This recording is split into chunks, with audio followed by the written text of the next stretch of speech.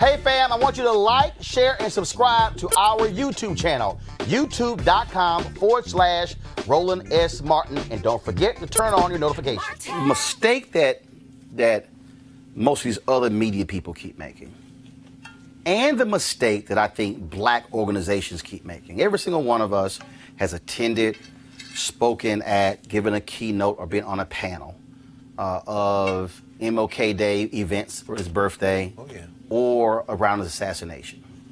And I believe one of the fundamental problems is that they keep looking back as opposed to taking that period and tying it to present day.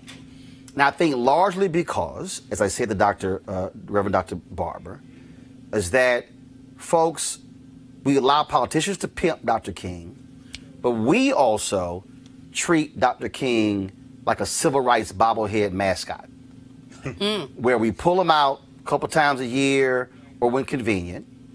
Most people only have heard the "I Have a Dream" speech, or really only the bottom of the "I Have a Dream" speech. That's right. And the bottom of the mountaintop speech.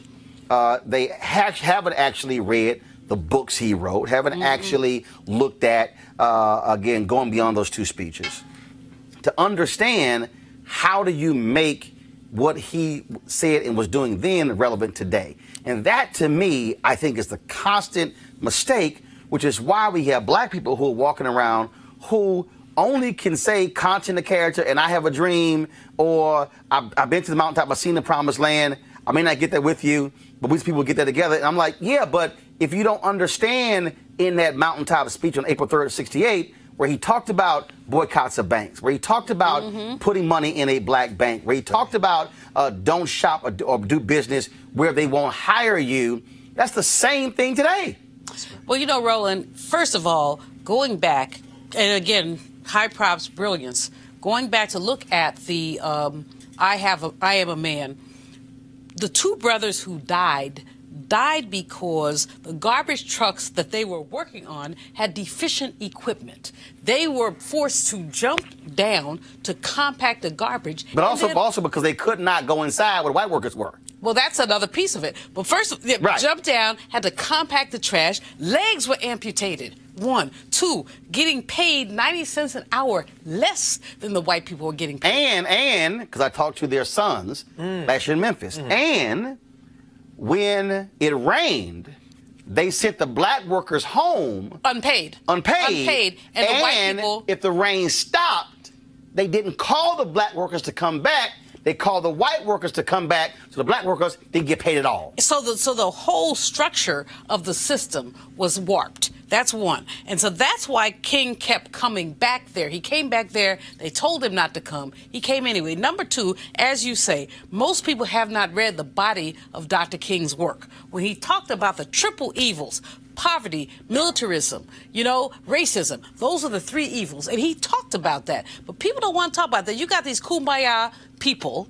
I'm on Roland Martin Unfiltered, but I still won't say MF. But these kumbaya people, my mama watches every now and then, who basically want to try to make chicken salad out of chicken spit. You can't talk about King and racism without talking about poverty and militarism. And then number 3, if you look at that last speech, Roland, and the ways that he lifted stuff up. When he talked about he was going to be a drum major for justice. When he talks about all of that, this is the stuff that gets swallowed in this Rudy-tooty nonsense about the king that people want. The kumbaya king, where we all go sit here and sing, "We shall overcome." When?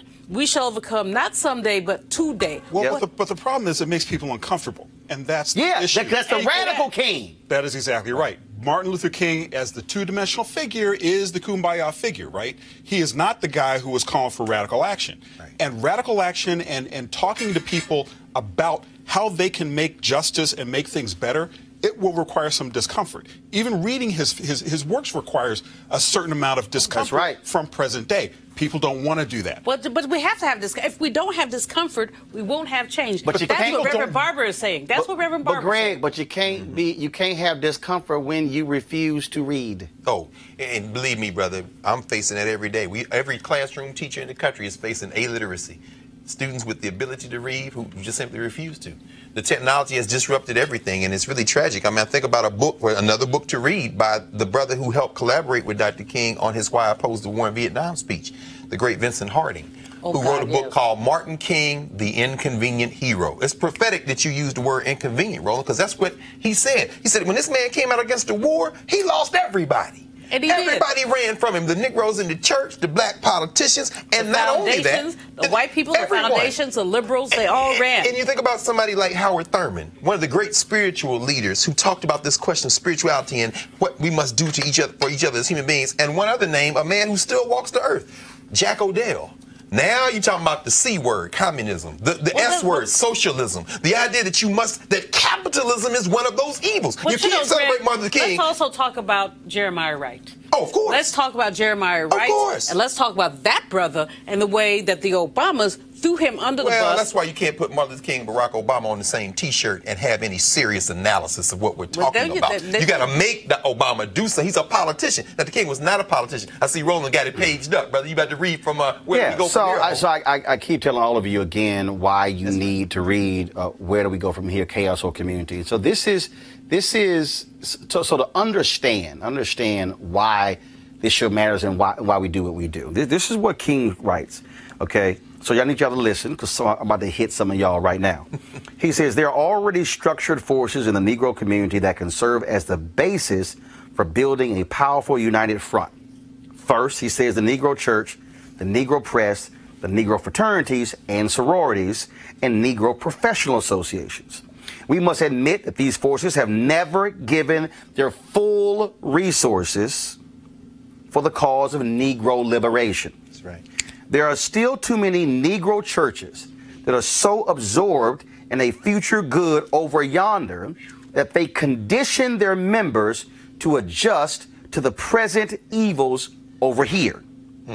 Too many Negro newspapers, and I'm going to edit, black websites, black cable networks. Come on, brother.